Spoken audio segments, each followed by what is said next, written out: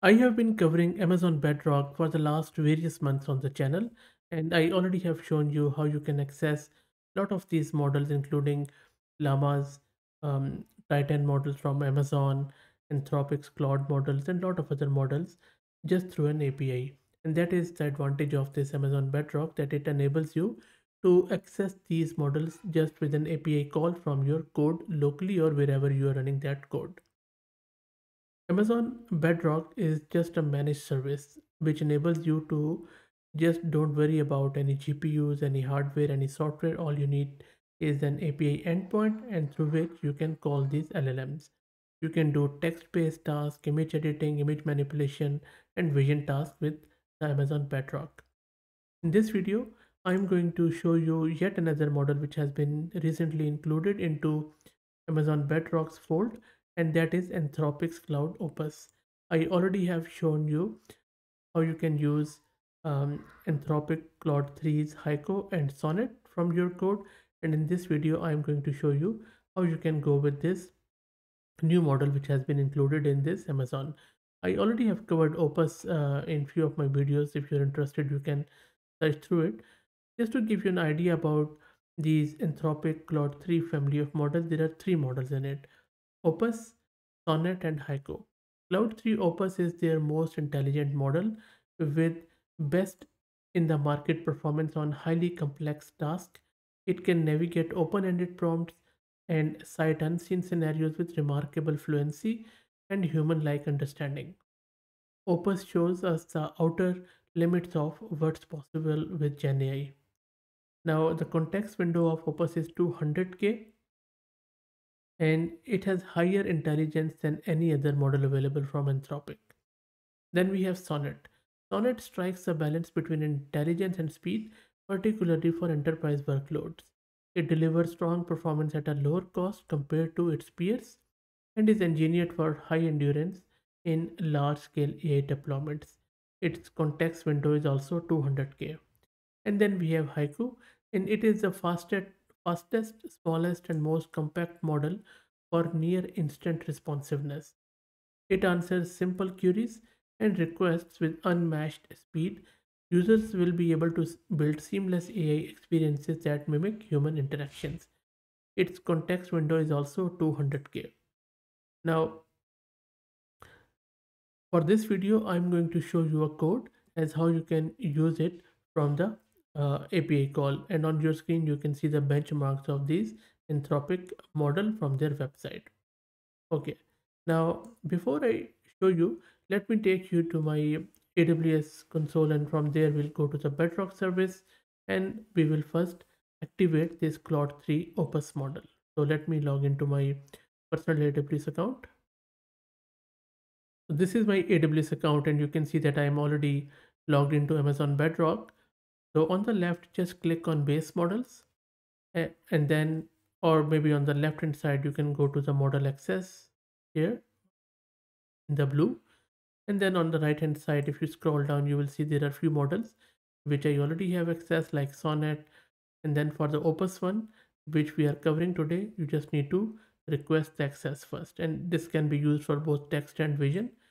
So in order to get the access, just click on this manage model access. And from there, you can simply select this Opus and then scroll down and then just click on save changes and it is going to request the access. That sometimes takes a bit of a time, so you just need to wait and keep refreshing. Sometimes it comes back in seconds, sometimes in minutes, depends. You can see that right now it is in progress. So let's wait for it to give me access and then we will proceed further. So after waiting for a minute, you can see that now I have access to this Claude 3 Opus, and you won't be charged for anything, by the way, for it, as long as you don't use the API. The charges are only for the API call. Okay, now once that's done, on the left hand side, click on base models. When you click on base models, you will be taken to this screen. From here, click on Anthropic. Scroll down, you will see that there is these Claude 3 Opus, Sonnet, Haiku, and few other older ones. Just select Claude 3 Opus, scroll down, And this is the model ID which we need for our code, so make sure you grab it. Now let me take you to my code, um, in VS Code locally, from where we will be accessing it. If you want, you can even go to the playground on the left hand side and chat with this model.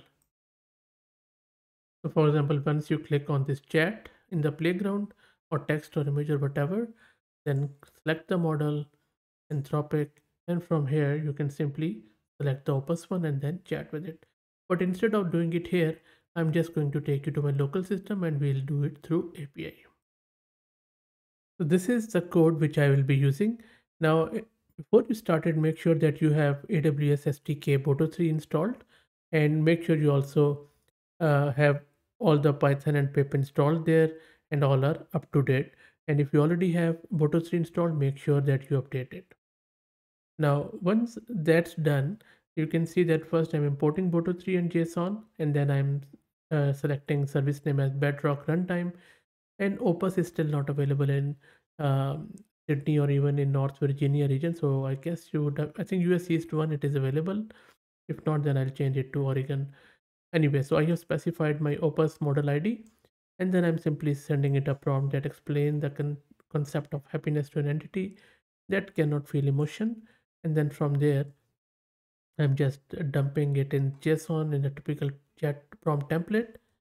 I'm sending it to model, getting the output and displaying it. So let me run this code. I had to update the region name here US West 2 because that is Oregon region where it is available, and the script is running. Let's wait for it to return me the response. There you go. So I had asked is explain the concept of happiness to an entity that cannot feel emotions. Use analogies and metaphors to convey your explanation. So let me scroll up. There you go. So it is also telling me how many tokens, that there are 400 tokens. Output is there, and it is telling me imagine a complex machine like a computer that is designed to perform a specific set of tasks. When the computer is running smoothly with all its components functioning optimally and its program executing without errors, we could say that the computer is in a state of happiness. Okay. And then it is giving me another metaphor like garden filled with various plants. When the plant receives the right amount of sunlight, water, and nutrients, they grow strong and healthy, producing vibrant flowers or beautiful, bountiful fruits. How good is that? You see that the response is simply amazing. And Opus is, another league. It's a very, very good, powerful model.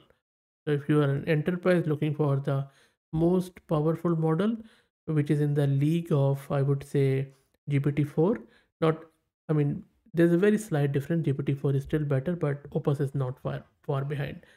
If you're looking for such a model, private local through an API call locally within your AWS environment, I think Opus is a very good choice.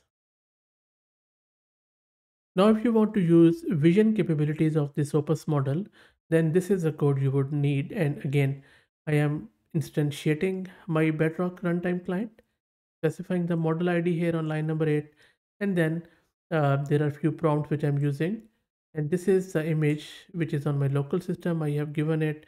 And then I'm just asking it what is the location of this image, converting it or encoding it to base 64. This is prompt template, and I'm just printing the response back. There you go. Now, let me show you the image too. This is the image. This is the Sydney Opera House in the beautiful Sydney where I am based. So I'm just asking the model, where is this? What's the location in this image? And there you go. You can see that it has returned me the response that the location shown in this image is Sydney, Australia. The iconic Sydney Opera House is prominently featured in the foreground, surrounded by the skyline of the city. It has even shown me the skyline, including numerous high-rise buildings and skyscrapers. The harbor setting and blue skies are also characteristic of Sydney. It has also given me some couple of characteristics there. Amazing stuff. That's it, guys. I hope that you enjoyed it. I will also put the code in my blog and put the link in video's description. If you like the content, please consider subscribing to the channel. And if you're already subscribed, then please share it among your network as it helps a lot. Thanks for watching.